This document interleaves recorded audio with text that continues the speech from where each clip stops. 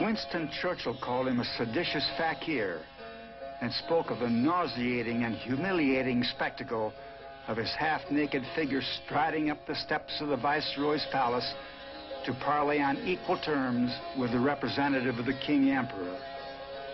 The newsreels called him the little man from India in shawl and loincloth. Albert Einstein believed that his views were the most enlightened of all the political men of our time.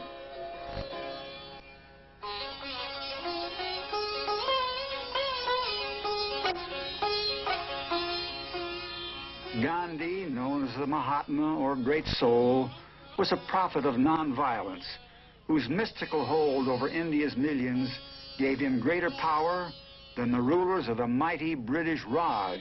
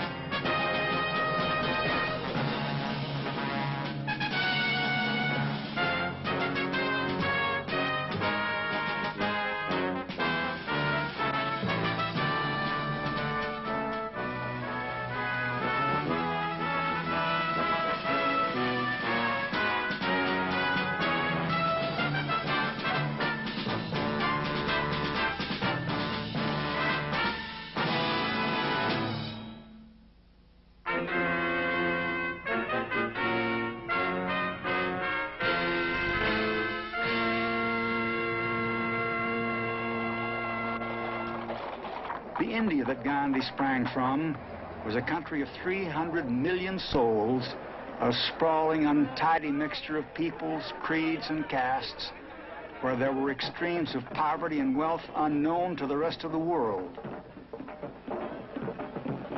At the top were the English, the most exclusive caste of all, whose pride was not in their riches or their power, but in their assumption of racial superiority.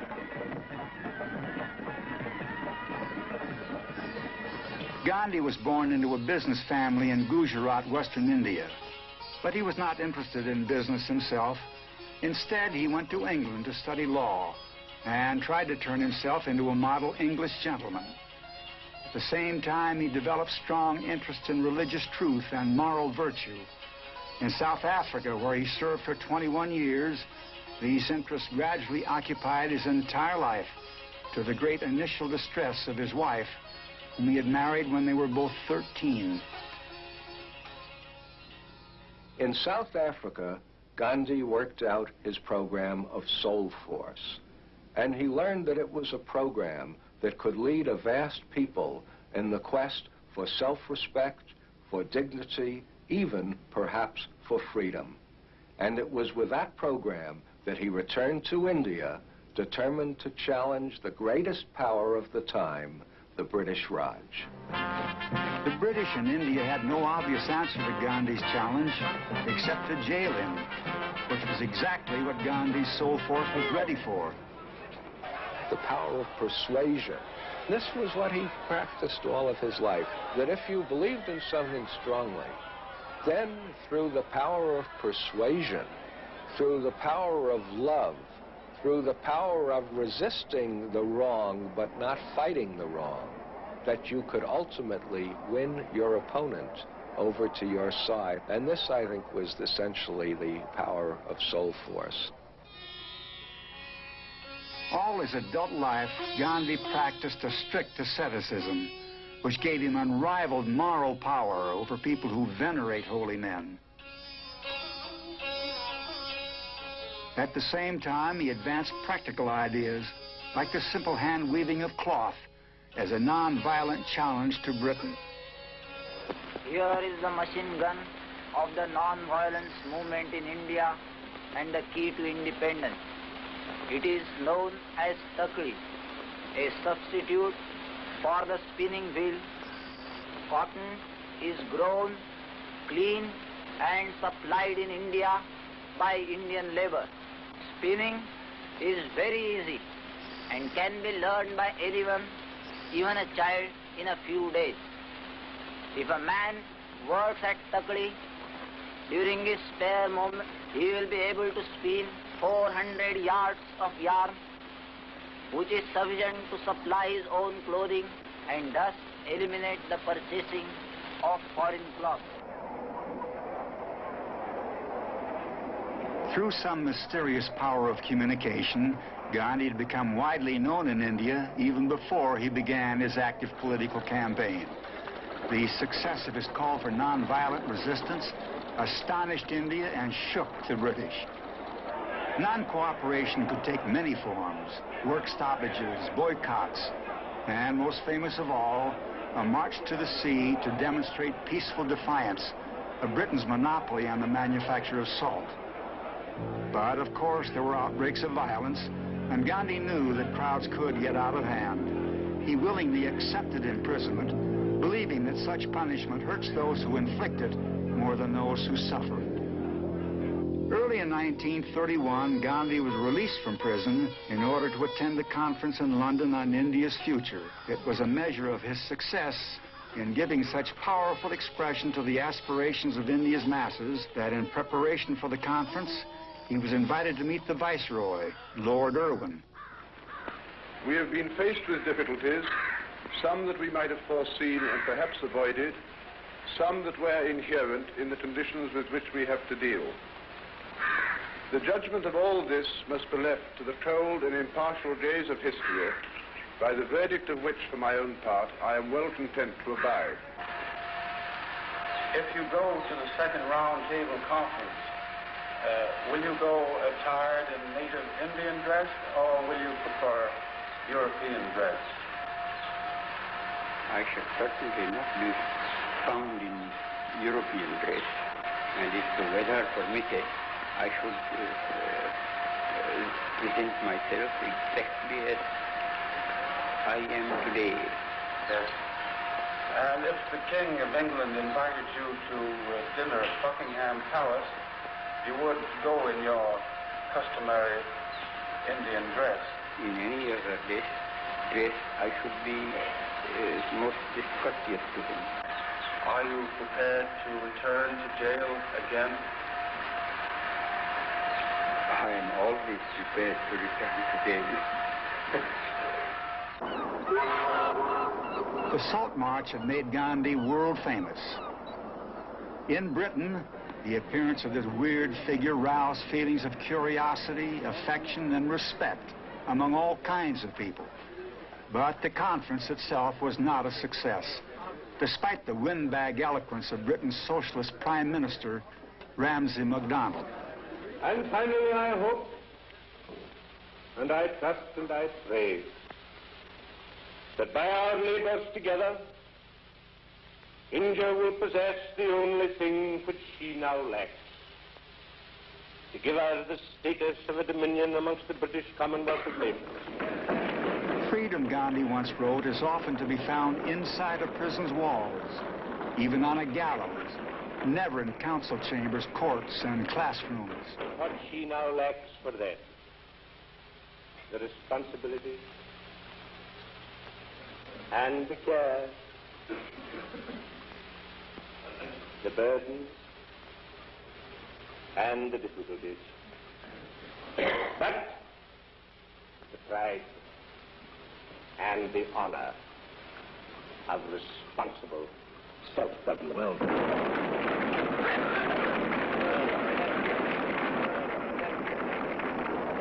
there was one man for whom Gandhi and all he stood for was a portent of disaster. Winston Churchill refused to meet him. Ladies and gentlemen, are you following the Indian situation with the attention it demands?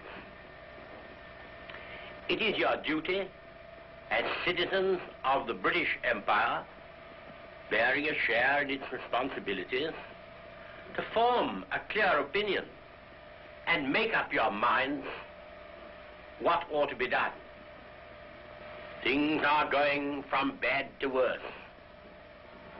great mismanagement and weakness are causing unrest and disturbance to 300 million primitive people whose well-being is in our care.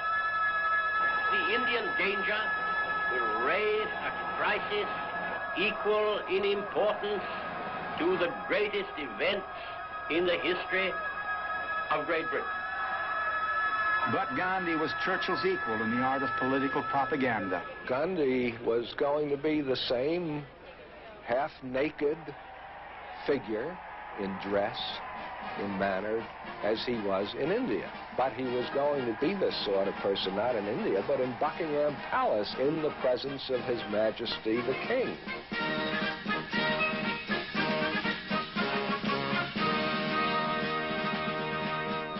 And then he was going in the East End of London, where he was staying, and on a visit to Lancashire, to the textile district, he was going to mingle with the masses. And he immediately won attention, and the cameras were there, and the reporters were there.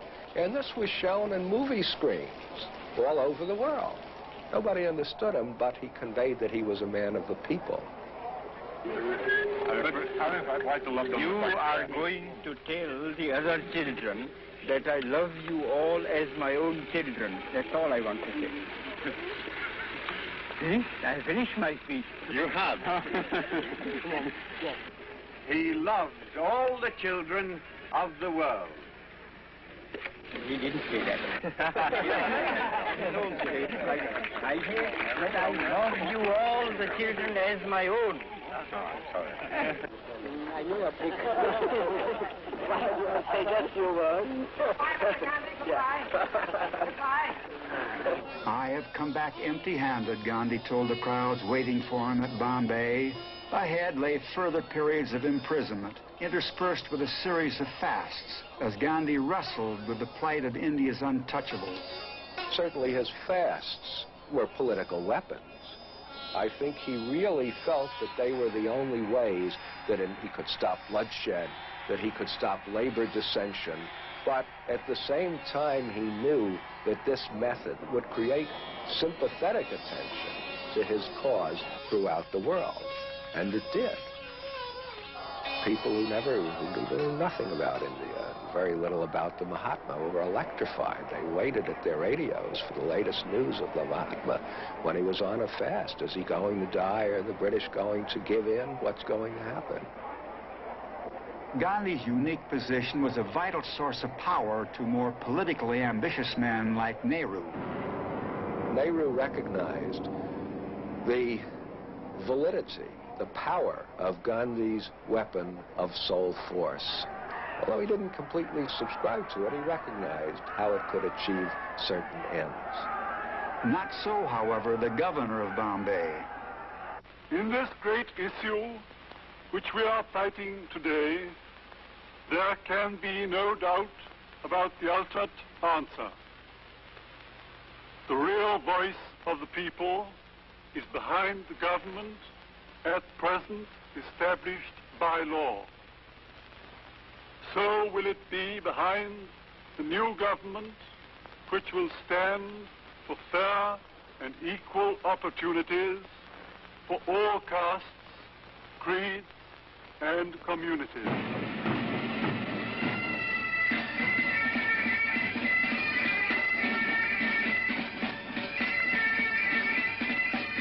The British were unable to make Gandhi out. Not for them the methods of a Hitler or a Stalin. The British recognized that Gandhi was a foe as an outspoken champion of self-government, of human dignity, that they might have to imprison him, but also that he had to be treated seriously with dignity.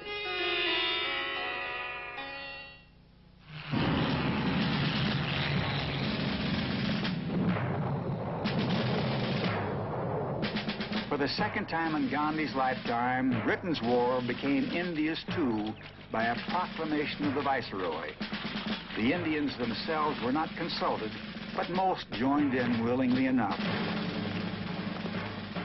There was a lot of love-hate in Gandhi's attitude toward the British. He supported them in 3 wars, in the Boer War in South Africa when he was there, in the First World War, and in the Second World War. But at the same time, in the Second World War, Gandhi said, I support the British, but on the other hand, he called the Quit India movement, which was perhaps the biggest civil disobedience campaign of India of all time. He was telling the British, I support you, but now in your moment of weakness, you've got to get out.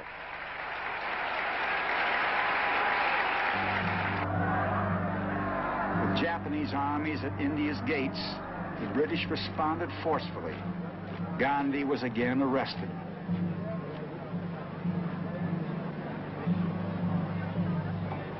Before calling the Quit India campaign, Gandhi had rejected a British offer which promised eventual independence.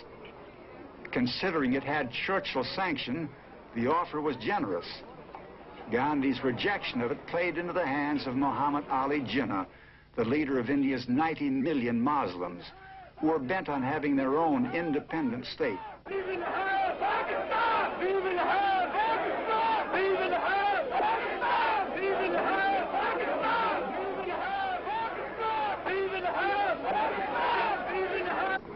Jinnah's single-mindedness made him as powerful as Gandhi, for whom he had nothing but contempt, calling him a cunning fox, a Hindu revivalist. Jinnah was the one person who Gandhi couldn't overcome, who he couldn't surmount. Most of the people who worked with Gandhi, Nehru, Sardar Patel, others, they didn't subscribe to Gandhi's ideals, but they recognized that what Gandhi was preaching was necessary for the one aim that they had in common, which was independence from Britain.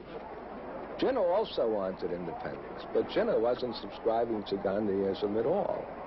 He just completely rejected the ideals, and he rejected the man. And Jinnah insisted, and he won out on the one thing which was complete anathema to the Mahatma, partition of the country to allow the Muslims to have their own country called Pakistan. And this division to Gandhi was perhaps the greatest defeat of his life, because while he wanted independence, yes, he also wanted unity. And when he couldn't have both, independence alone simply wasn't enough. So Gandhi stayed in the background, but he was always not very far in the background, because every night after the talks, Nehru, Sardar Patel, the others on the Congress side would talk to the Mahatma to get his views. And he'd give his views, and his views were primarily that he didn't want any part of it.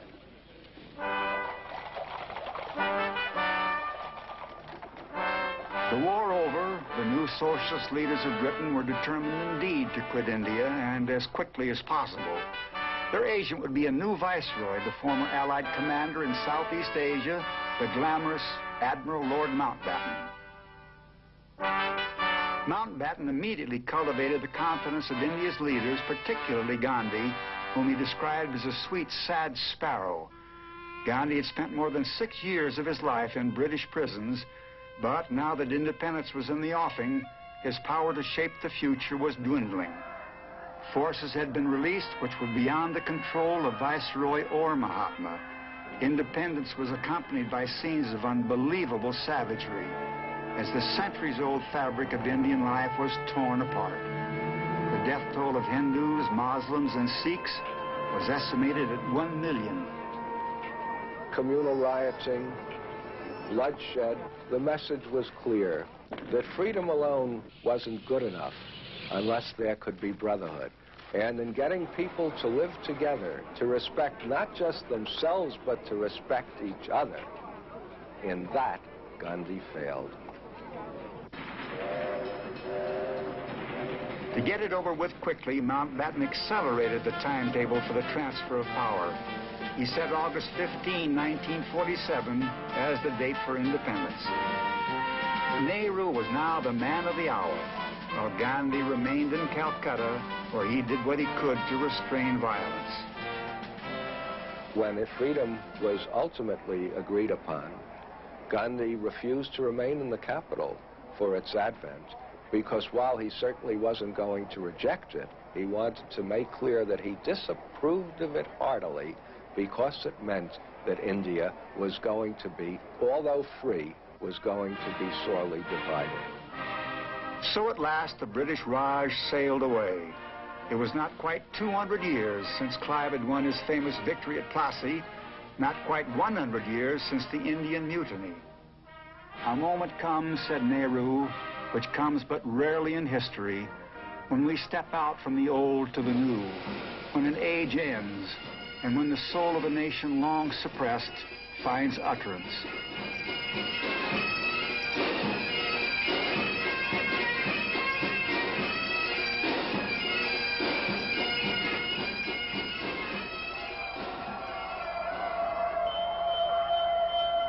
As you think back to what India was like in January 1948, I think perhaps it was inevitable in this atmosphere of hatred, bloodshed, and violence that the man who was preaching love should be betrayed by hate. On January 30th, 1948, as Gandhi walked to his evening prayer meeting, a young Hindu fanatic pumped 3 bullets into his frail body.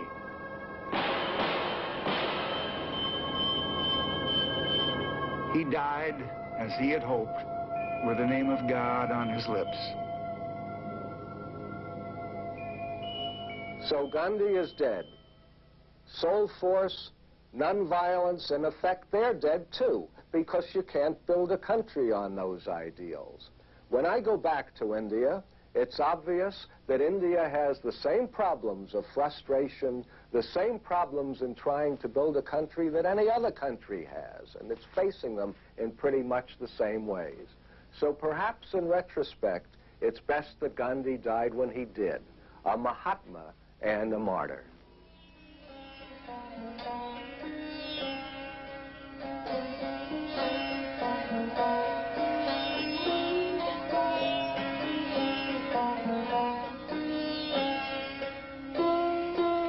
This is the All India Radio. Prime Minister Pandit Jawaharlal Nehru. Friends and comrades, the light has gone out of our lives, and there is darkness everywhere. And I do not quite know what to tell you and how to say it. Our beloved leader, Bapu as we called him, the father of the nation, is no more.